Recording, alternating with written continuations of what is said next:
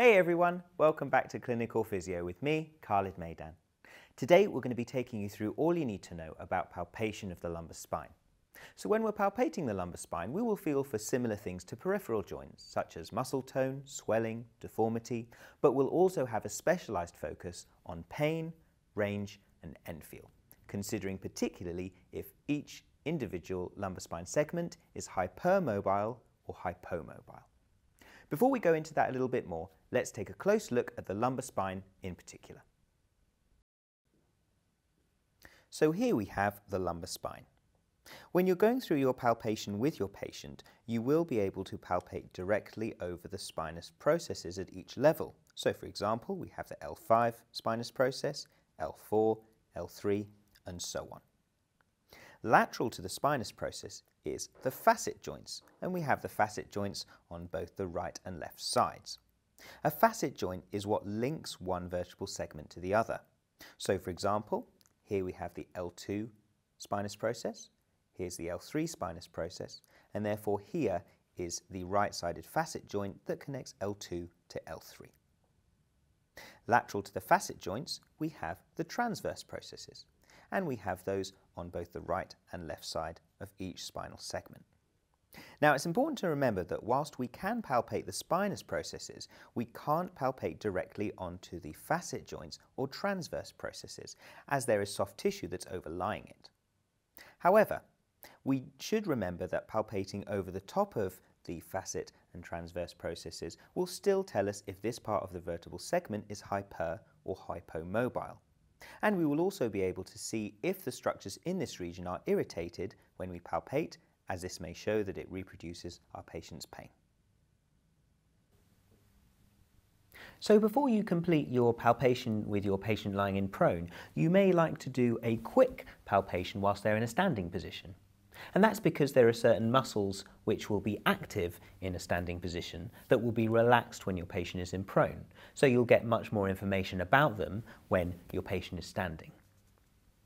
So the first area that we're going to palpate is the iliac crest on the right and the left sides. And we look for any pain in these areas because the quadratus lumborum and latissimus dorsi muscles attach into the iliac crest, so we might palpate these areas to see if there's any pain. We can also palpate the paraspinal muscles on either side of the spine. We can do that on the right side and on the left side. So we're palpating these different areas with the focus on the muscles to see if there is any increased tone in these muscles, if there's particular pain on palpation of these muscles, which may indicate a tightness or an overactivity of those muscles. And it's important to compare the right and left sides. Following that, you may also palpate the Psis on both the right and left sides. They are often easy to find because they are represented by two little dimples in the lumbar spine area. And you can either observe that dimple in some patients, or it'll be very easy to palpate as a small little crevice, as it were, where the Psis are. Psis stands for posterior superior iliac spine, which is a part of the sacroiliac joint, or the Sij. So if people have pain on palpation of the Psis, it may indicate a dysfunction within the sacroiliac joint. The other reason to palpate the Psis on either side is to see if they are in fact level. If they are not level, this may tell you about either a twisting of the pelvis in a rotational manner or a tilting of the pelvis in a side flexion manner. That can be due to a couple of reasons. It may be because you have tighter muscles on one side. So for example, let's say that we have a patient with a much tighter QL on the right than the left. That may cause the pelvis on the right side to be lifted higher than the left, and therefore you might expect the Psis on the right to be higher than the left. It may also be due to a leg length discrepancy. So for example, if you have a patient whose right leg is shorter than their left leg, you may expect the Psis on the right to be lower than it is on the left because of the fact that the pelvis adjusts to the leg length discrepancy. Other reasons why your patient's pelvis may not be quite exactly level may be because of lifestyle changes or work changes. For example, does your patient have a job where they're consistently standing more towards the right than the left? In a social situation, does your patient tend to stand on their left side when they're talking to someone on the right side? Those may be other things that you consider when you see the PSIS not in the same position on the right and left sides. So now we're going to show you how to find your way around the lumbar spine so that you can complete your palpation at any lumbar spine segment. And the easiest way of finding each segment in the lumbar spine is by locating the spinous process at each particular level. And you'll find the spinous process right in the center of the patient's back. So there are two ways of finding specific segments as a starting point for your lumbar spine palpation based on the presence of bony landmarks. You can either start at the top of the lumbar spine and work your way downwards, or you can start at the bottom of the lumbar spine and work your way upwards. So for example, you can start at T12 to find L1, and the way to find T12 is to palpate the lowest rib of your patient. So if you find the lowest rib, and you can mark that round to T12, and you should be able to feel the spinous process for T12, which is the central prominence which is in line with the 12th rib that inserts into the spinal segment. So once you've found T12, we go on to L1, and then you can go through the rest of the lumbar spine. Or you can start at the bottom and work your way up. And the way to start at the bottom is to find your patient's iliac crest. And the iliac crest in general is in line with the L4 spinous process. So if you find your iliac crest and move across to the center, the bony central prominence in line with the iliac crest will be your L4 spinous process. So from there, you can go down to the L5 spinous process if you want to, and then you can go on to the rest of the lumbar spine upwards. And it's a good habit to be aware of both for general practice, so that you can easily find your palpation from the top downwards or from the bottom upwards. So when we find our particular segment, it is commonplace to perform two main spinal palpation techniques. We can either perform a central posterior anterior pressure, also known as a central PA, where we palpate directly down onto the spinous process. Or we can perform a unilateral posterior anterior pressure, also known as a unilateral PA, where we push down on either side of the vertebra. So when performing your technique, it is commonplace to have the heel of your hand, commonly known as where the pisiform bone sits, onto the aspect of the vertebra being palpated. So if we were palpating the central spinous process here, that's where the heel of our hand goes. Our other hand forms a V shape between the third and fourth digits, and this sits on top of the index finger of the lower hand. As a therapist, we will be standing to the side of the patient with our elbows locked and our knees extended, so that our body weight can provide the necessary pressure for the palpation. And because our body weight is providing the necessary pressure, it allows our hand to remain soft, so that it allows you to feel exactly what is happening at the segment being palpated. So when performing our central PA, the heel of our lower hand should be placed directly on the spinous process which we're palpating, and our pressure should go through the center of the vertebra. For a unilateral PA, find your spinous process and then move approximately 1 thumb width laterally. And this is where we would perform our unilateral PA if we were talking about the right side of L4. So just to recap, the L4 segment can be found by palpating the iliac crest on the side of the patient's trunk. When we move centrally, we find the spinous process for our central PA, 1 thumb width laterally to the spinous process for our palpation point for the unilateral. And the direction of our palpation for the unilateral PA is also a directly downward movement, but it occurs on the side of the vertebra rather than in the center. So when performing our central and unilateral PAs, we are influencing both bony and attaching soft tissue structures in order to gauge pain, range, and end feel at each segment. And when you're performing your lumbar spine palpation, it is commonplace to perform your central PA on the spinous process as well as a right-sided unilateral and a left-sided unilateral at each individual lumbar spine segment. So here's where we go through our lumbar spine palpation. As we said, we can either start at the top working our way downwards, or we can start at the bottom working our way upwards. What I'm going to take you through now is from the top downwards. So if we find our patient's lowest rib and follow this round, this will mark T12 on the spine. So from where we find our central bony prominence at T12, this marks the T12 spinous process.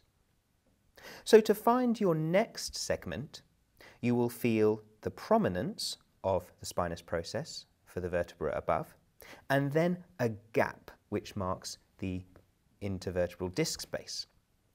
And then, coming after that gap, will be the spinous process for the next vertebra. And therefore, as you go through your palpation, you can use the analogy prominence, gap, in order to mark your different spinous processes. So, once we've found the T12 spinous process, we find our next gap, and then our next prominence should be our L1 spinous process. So this is where we perform our central PA using the heel of our hand like so. We can then come one thumb width laterally to perform our right-sided unilateral like so. And then we come one thumb width laterally for our left-sided unilateral like so. So we can use the analogy prominence, gap, prominence, and this should mark the L2 vertebra. From there we can perform our central PA, right-sided unilateral, and the left-sided unilateral. From there, prominence, gap, prominence will mark the L3 spinous process, so we can perform our central PA, right-sided unilateral, and the left-sided unilateral. From there, prominence, gap, prominence to mark L4, central PA, right-sided unilateral, left-sided unilateral, and finally, prominence, gap, prominence of the next level, which will be our L5. So from there we perform our central PA on the spinous process, one thumb width laterally, right-sided unilateral, and one thumb width laterally to the left for the left-sided unilateral at L5. And that completes our lumbar spine palpation. A quick tip on percussion. You can perform a percussion palpation on the spinous process of each spinal segment, as pain on percussive palpation may be a sign of a fracture. This can be particularly useful in your elderly population if you're worried about a potential osteoporotic fracture within your elderly patients. So from here we're also going to palpate the Psis on the right and left sides like we did in standing, and we can use our similar handling as we did before to palpate these regions. And just a tip, if palpation of the lumbar spine and the Psis or the Sij has not recreated any of your patient's pain, you can also palpate other nearby structures such as the buttocks, where commonly irritated structures such as the gluteal muscles, the sacrotuberous ligament and the sciatic nerve are all located. But please note, if you do choose to palpate your patient's buttock, always explain what you're doing and gain their consent first, because of the sensitive nature of this area. So when we perform our palpation, we want to assess pain, range and end feel at each spinal segment. In terms of pain, we want to note at which level we palpated to recreate our patient's pain, and whether this was recreated by our central PA, our right unilateral PA, or our left unilateral PA. It is also very important in the context of a neurological examination to see whether or not you recreate a patient's neurogenic symptoms in their legs when you palpate a certain point, as this can point out to you the spinal level at fault for their symptoms. So for example, if we perform a right unilateral PA at L5, which reproduces leg pain, we know that the L5 segment is likely to be sensitized and may be the source of our patient's leg pain. In terms of range, when you are performing your palpation, try and take your mobilization from the start of the range through the mid-range and to the end of available range. If you're stopped at a certain point, either due to stiffness or pain, make a note of this. In terms of end feel, you're looking to see if a particular level is hypermobile, hypomobile, or normal in its end feel. If it is hypomobile, this may tell you that a lack of movement occurs at that particular segment, and the resulting stiffness may be causing your patient's pain. Overall, remember the purpose of what you are doing. If your patient is in a very irritable or hypersensitized state, you may be reducing their trust in you if you go into palpation at each level too aggressively, which may stir their pain up. In fact, if you find that this is the case, you may wish to take palpation out of your assessment at this point and save it for another time. If your patient is in a hypersensitized state, where you find that even very gentle palpation is unnaturally sore, this can tell you enough about their condition as it is. So let's summarize this video on palpation of the lumbar spine. Start your palpation when your patient is in a standing position so that you can assess soft tissue structures whilst they are active. Here you may also wish to assess the levels of their iliac crest and the Psis to make sure they are symmetrical in their position. Then move on to your palpation with your patient lying prone. Here, make sure you are aware of how to find your palpation points, whether you were to start palpating from the top of the lumbar spine down to the lower lumbar spine, or vice versa. With your patient lying in prone, palpate each lumbar spine vertebra with a central PA, a right unilateral PA, and a left unilateral PA. Here you are assessing for pain, range, and end feel at each lumbar spine level. And that completes our video on lumbar spine palpation. Next, I'd like to suggest you have a look at our other videos within the lumbar spine assessment catalogue, including observation of the lumbar spine. Thank you as always for joining us here on Clinical Physio, and we'll see you again soon.